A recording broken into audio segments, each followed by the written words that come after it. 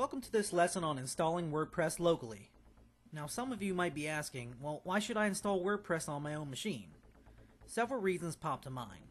First, setting up WordPress locally allows you to test the WordPress framework and various themes without committing financially to an ISP or domain name. Second, testing locally keeps your mistakes away from the public eye that you're trying to win over. Lastly, installing locally allows you to test faster since you don't have to wait for uploading files after each revision. So, installing WordPress locally has won you over. But what now? Well, you need to install software to make all this work. Anyway, we'll need to install the WordPress framework. Additionally, we'll need to install a web server, a database, a PHP processor, and programs that allow us to customize our databases and PHP options if we need to. I know what you're saying, wait a minute. I don't know how to do all this, and besides, if I go live, my ISP can do all this with one click. And you're right. Installing all this stuff one at a time is the very reason why I procrastinated for years in jumping into WordPress blogs. Luckily, I joined the DIYthemes.com community and found out that one piece of software does all this at one time. That program is called WAMP Server, or WAMP for short. What exactly is WAMP? Well, to mimic live WordPress blogs, we need all the programs that they use. We need the Apache web server to properly handle our blog operations. We need MySQL to handle our blog's database interactions. We need a PHP processor to handle the PHP commands our blogs contain. And we need SQLite Manager and PHP MyAdmin if we choose to customize database and coding options. Luckily for us, WAMP does all this for us. And although there are other bundled programs like this, I'll cover WAMP since it's easy to install and the first program I tried. So without further delay, let's download WAMP Server. In your browser, go to www.wampserver.com/en/download.php. Scroll down and click on the Download WAMP Server 2.0 link.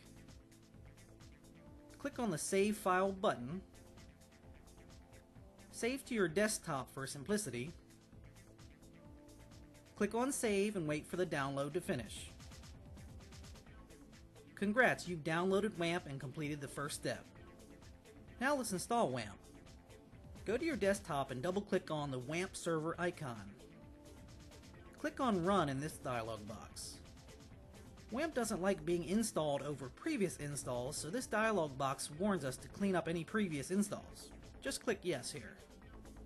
And click Next here. Click the radio button next to Accept the Agreement and click Next. By default, WAMP installs to C:\WAMP. Leave this as is and click on Next. Now click the boxes to create a quick launch icon and desktop icon and click Next. Now click on Install and wait. You should get a browser detection notice asking you if the browser you're using should be used with WAMP. Just click Yes. Now come the PHP mail parameters. In the SMTP field, leave localhost in there, and in the email field you can put your email if you like, but I'm just going to leave it blank for now. Click Next to continue. Make sure the checkbox is there to launch WAMP Server 2 now and click Finish. On your system tray, you should see a new WAMP server icon. If you click on it once, you will see all the options available to you. Just a word of caution. If you use Skype, you need to turn off Skype before you launch WAMP server or you'll get an error message. In layman's terms, Skype and WAMP server use the same stuff on your computer and will conflict. I also turned off my webcam to be safe, even though I don't know if that's even necessary. Also, if you have an IIS server, make sure it's turned off. Most of you won't have to worry about this since most machines don't have that installed and running by default. Anyway, congratulations, you've completed the second step. Now let's create a new database for WordPress. The database we're going to create will handle all the info that our WordPress installation files need. Click on the WAMP server icon on your system tray. Move up to My PHP Admin and click. Hopefully you're one of the lucky ones whose browsers open up to the PHP admin screen and continue on. But if you're like me, you'll get an error message. It took me a long time to figure out what was going on, but finally I realized that my firewall was stopping me from seeing my PHP admin page. To fix this, I double-clicked on my firewall icon, clicked on the Program Control tab, scroll down to locate the Apache HTTP server and made sure there was a check mark under Access Internet for this program. When I repeat the previous steps, my browser loads up the proper My PHP admin page. Now, under the Create New Database field, I enter the word WordPress, then click on the Create button. Congratulations, the third step is complete. Now we can go and download the latest version of WordPress. To download WordPress, go to wordpress.org/download. Over on the right side is the download zip file for WordPress version 2.61. Click on it. Make sure Save File is highlighted and click on OK. Download to the desktop again. Click on Save and wait for the download to complete. Alright, step 4 is complete. Next, let's extract our zip files. To extract our zip files from their zipped up box, we'll right-click on the icon and choose Extract here. The extraction happens pretty quick and we see our new WordPress folder. If we open the folder, we can see all of our files and subdirectories that we need to have a working blog. Okay, this completes the fifth step.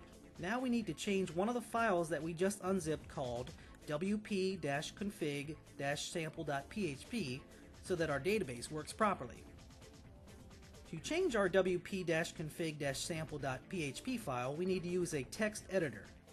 You can use Notepad if you like, but I'm going to use a program called Dreamweaver. Regardless of which program is used, we open that program and open our file into it. All we have to do here is change 3 values that relate to our database. First, change the value of db_name to the name we used when we created our database. In our case, we created one called WordPress, so we'll type that in here. Second, change the value of db_user to root. When we use WAMP, it assigns us this username by default. Third, change the value of db_password to nothing. Just erase what's in there and leave it blank. Lastly, save this file under the new name of wp-config.php.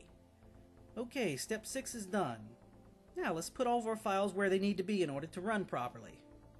To transfer all of our files to the root directory, we need to know where the root directory is. When we install WAMP, it goes to the c:\WAMP directory. Inside the WAMP folder is a www folder. This is considered the root directory that mimics what we would have on a live server on the internet. All we need to do is open this directory and dump all of our files into it. Let's do that now. On our desktop, open up our c:\WAMP\www folder. For some reason, there is an index file already in this directory. I don't think we need it for anything, but just to be safe, I renamed it to indexwamp.php because one of the files we are going to copy into here is called index.php already. Anyway, let's open up our WordPress folder and make sure we can see both folders on our screen. In the WordPress folder, I'll click on Edit, then select All. Then I'll right-click and drag these files into the www folder and choose Copy here. The files transfer and we are done with step 7. Now all we have to do is install the WordPress platform and we will have WordPress installed and ready to go on our own computers.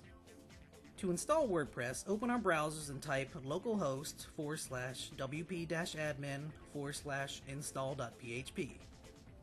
For the blog title field, just enter any name. I'll type Shane.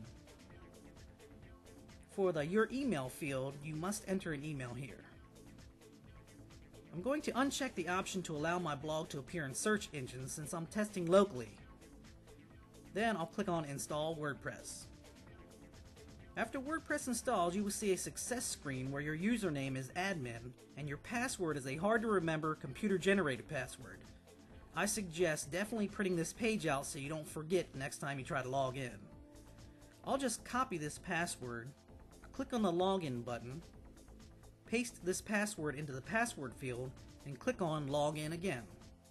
Awesome, you're now looking at the admin dashboard of your new local blog. You can click on the View Site link to see what your blog would actually look like, and then mess around with all the options that the dashboard offers. Congratulations, you now have a fully functional local WordPress blog that you can tinker around with.